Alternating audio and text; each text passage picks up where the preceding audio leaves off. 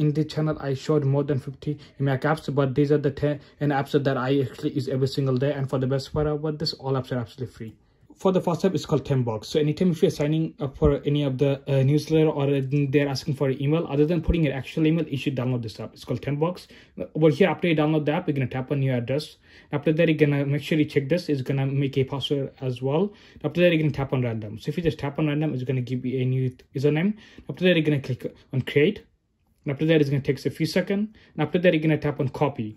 And after that, anytime they're asking for an email, after that, you're going to go back to the website, and after that, you're going to click on Ctrl-V, and there's going to be an email, and you're going to click on download. And then after just like that, it's going to be in an inbox. After that, if you over here, just click on command and click subscribe. Then you can just click on skip. Then you can click on skip again. After that, if you just go back, look at this over here, is for the email, it's going to pop up within a few seconds. So for sometimes it can take some time, but I think it's for just not for most of the time, it's going to come with in a few seconds. And for the best part about this, if you right click on it, you can archive the email, you can remove it, or you can delete it. For app number 2, it's called Maccy, and this is one of the copyboard organizer. I'm trying to copy this right here. Click on Command C. I copied it. But things now I go to a different website and click on Command C. So the last thing I copy is gonna be gone. But things with this app is called Maccy. Anything I copy is gonna show up right here. So this is all the reason. It's gonna give you all the reason. And then if you just tap on it, it's gonna copy the last thing. So now I can just open up a new tab, then click on Ctrl-V. It's gonna paste the thing. How cool is that? There's more to this app. If you just go to your menu right here and then tap on the Maccy icon right here, so these are all the things that is actually you copied recently. So with this, it actually make your life so much easier. So anytime if you want to get to the recent one, other than opening the app, you can just go to your menu bar and it's gonna be right there. For app number 3 is called Keyclu, and this is one of my favorite app to use every single day for Mac. So this have only one job, to show you all the shortcut that you need to know for every single app. So let's say I open a Safari and then hold a command, or I can just click on command 2 times and then hold it. So if you hold the command, it's going to show me all the shortcut I need to know for Safari. And over here in the right, it's going to show me my custom one. So if you to do a custom shortcut, you can do it as well.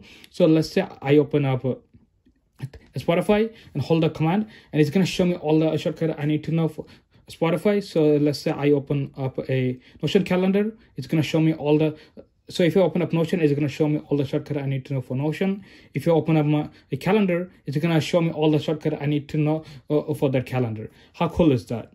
App number 4 is called Hiddenbar, and this is a really simple app, and this is really easy to use. And this have only one job, to hide all the menu item under this arrow right here.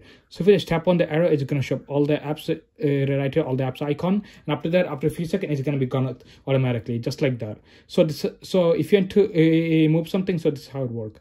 So this is how the app works. So let's say I want to move something.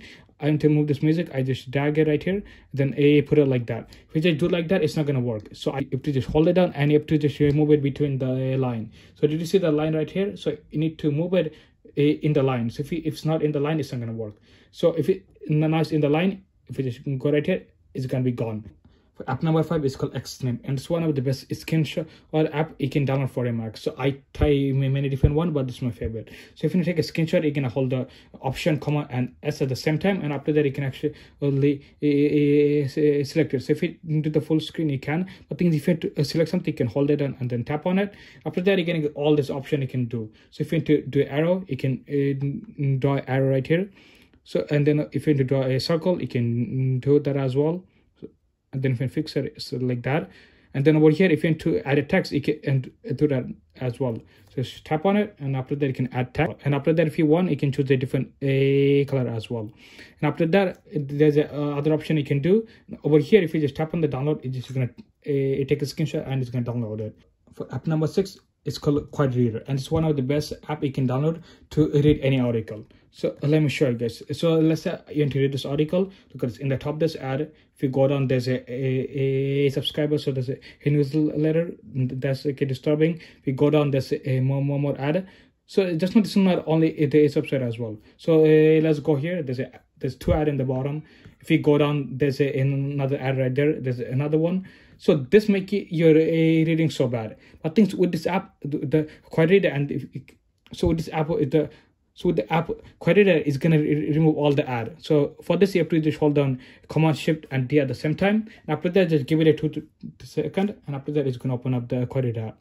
So look at this. It remove all the ad from the website, and it make your reading so much easier. So all the images, all the article is still here, but things for the ad is gone. Look at this. If I just go back to the website, and now let's try to read this. After just click on the same shortcut, Command Shift and D for 2 seconds, and boom, just like that. App number 7 is called Rectangle, and it's one of the best split screen app you can download for your Mac. So that's how it works. So let's say I want to go between these two apps. So let's say I want to go between Safari and Spotify. So that's how it works. So only thing I have to do is go to the menu right here, and over here is going to show me all the shortcut I need to know.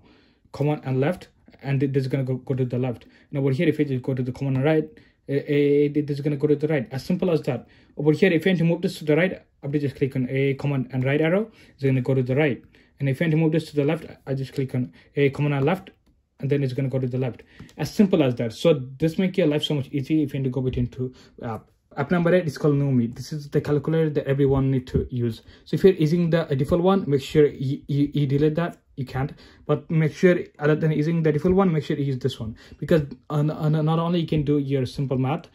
If you need to do that, you can do it as well, but there's so much other things you can do. So if you need to do like a really hard math, you can. It's gonna do it, but there's so much things you can do. So let's say if you need to convert something, let's see M to M, and it's gonna do that as well. So let's say to do 1000 M to same, is gonna do that as well. But there's more thing can do. So let's say if you want to do 100 euro in dollar,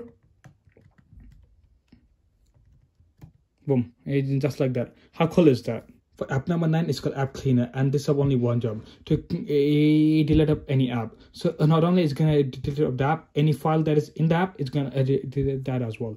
So let's say I want to delete this, I just have the dagger right here, and anything is gonna find everything. It's gonna find the app, it's gonna find all the app information, all the app data. And after you just tap on it, gone, just like that. So everything from that app is gone. App number 10 is called Latest, and with this app, it have only one job, to update all the apps. So any apps that you're gonna find from App Store, or like any app from the website as well, is gonna update all of them. So that's how it works. So this is gonna find all the app that need update.